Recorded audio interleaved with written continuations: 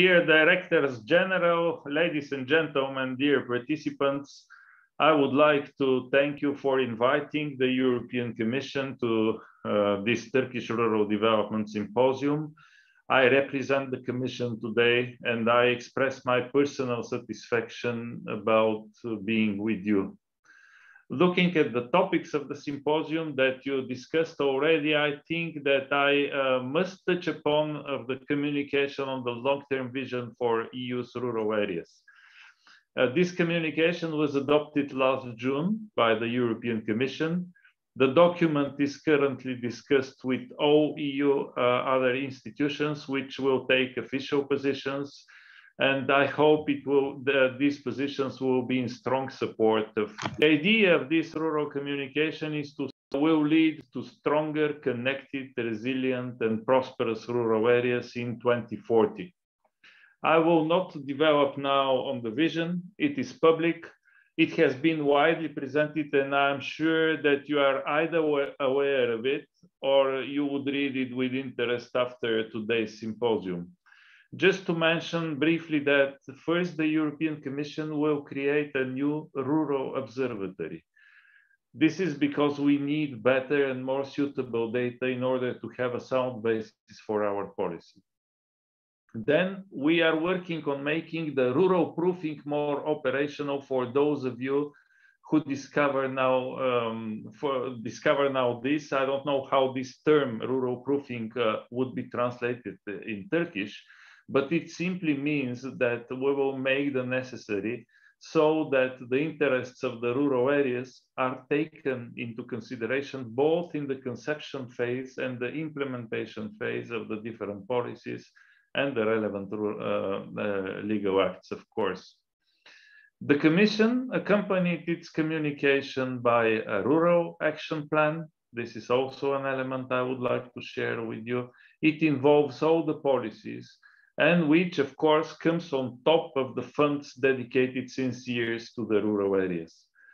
A rural revitalization platform is also conceived, and many other symposium is that we will also launch a rural pact, a process and a framework where all the levels of government and all stakeholders would interact for achieving the objectives set up by the Rural Vision communication. The communication on the long-term vision is addressing the rural areas of the European Union, of course, but you, our Turkish partners, can be associated in 4 ways.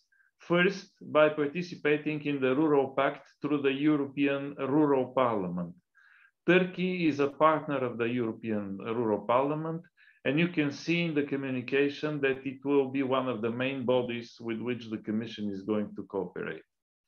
Although not exclusively, of course, but the European Rural Parliament represents a wide range of stakeholders, and all good ideas and goals will be discussed with them. I would mention, for example, how to guarantee that the quality of life and the quality of services in the rural areas are comparable to those in the cities, or, for example, how to turn the access to internet and to the broadband cable into a basic service, as water and electricity are, etc.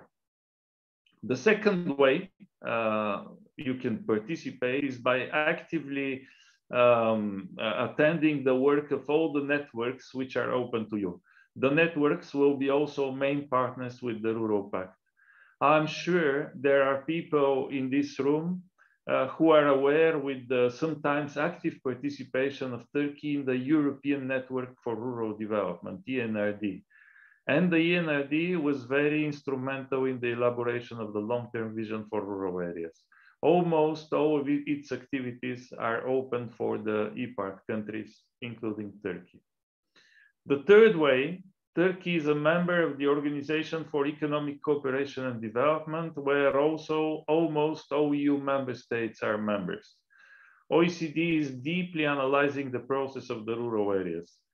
I would only quote with you one recent excellent report, which is called Rural Wellbeing, Geography of Opportunities, which I would recommend Of course, I would recommend in parallel with the public staff working document, which accompanies our rural vision communication, I would recommend to you, to every expert or citizens who would like to best understand rural challenges and prospects of today. Just one bracket mentioning this analysis, I would draw your attention to the aspects of the rural-urban interaction and the specificity of the remote areas. The rural-urban interaction is very important, in particular for those rural areas which are close to the cities. They benefit from the so-called agglomeration effect, namely the advantage to be close to markets, to services, and to job opportunities. For these types of areas, the rural-urban interaction is particularly relevant. However, this is not the same for the remote areas, which is a specific category which practically cannot profit from the rural-urban dynamics. Those of them which are, say, more than an hour drive from a city or even further suffer from the distance penalty effect. For those areas, interaction with the cities is much less relevant. They are affected the most from the different crises and depopulate heavily. Therefore, they need special attention. And of course, my fourth point, the fourth way to participate, which is definitely more important than the previous three, is the European support to Turkish rural areas through the Instrument for Pre-Accession Assistance for Rural Areas, IPART. You know, this instrument is also very praised in the Western Balkans. We consider, and by the way, your minister at his opening speech addressed this, we consider that the IPART's implementation is a success in the EU-Turkey cooperation and is well known and recognized by the Turkish society. IPART continued operating successfully despite the different circumstances of COVID-19 pandemic and despite of the Turkish macroeconomic situation. I would like to give you some figures, although the minister in his opening remarks already mentioned some of them. I would add that the IPART 1 program, which was between 2007 and 2013, provided support to more than 11,000 investment projects in the agri-food sector and rural diversification. In IPART 2, which was between 2014 and 2020, so far the 10 calls for project proposals have been conducted with 24,400 applications submitted, 9,200 projects currently contracted, and 5,600 projects completed. So in general, more than 10,800 young farmers and 4,400 women were supported under IPART 1 and IPART 2, which have created 77,000 employment opportunities. Of course, we recognize Turkey's efforts to demonstrate the highest possible value for money from IPART projects. IPART funding is not only resulting in improvement at farm and food processing level, but it has also successfully promoted new and more inclusive concepts in rural areas, such as first, the leader approach, second, encouragement of agri-environment climate operations, and third, diversifying the rural economy through, for example, agritourism, but also relying on knowledge and innovation. And I will say a few words about these three aspects. Leader, also underlined by your minister, has, by the way, in the European Union just celebrated its 30th birthday in the EU. It is an example of people-to-people initiative, which mobilizes the local rural community to take care of their development, reflecting their own needs. Leader empowers all stakeholders of those areas, including women, young people, private and public actors, the social partners, and the non-governmental organizations. And this is Leader's strength. And we are very pleased in the Commission to see the great interest of Turkish rural communities in this inclusive approach. The progress in setting up and expanding the Leader approach in Turkey is also promising. The current 50 local action groups in 12 provinces are to be expanded by adding 60 new local action groups in additional 15 provinces. So my second point about climate change and environmental sustainability, you know that the EU is paying to establish, underway to establish a strong policy framework in view of the enormous challenges and the opportunities these sustainability aspects are creating. First, the European Green Deal, which pursues the twin green and digital transition, where the growth is decoupled from continuous use of natural resources. And of course, several strategies which underpin the Green Deal, with the farm to fork strategy, the biodiversity strategy, and the forest strategy, which are of great relevance for rural areas and agriculture.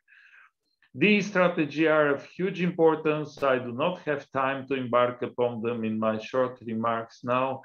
I would only say that we welcome Turkey's ratification of the Paris Climate Agreement and the adoption of your own Green Deal action plan, and that EPART has mainly many tools to help using the opportunities of the Green Deal.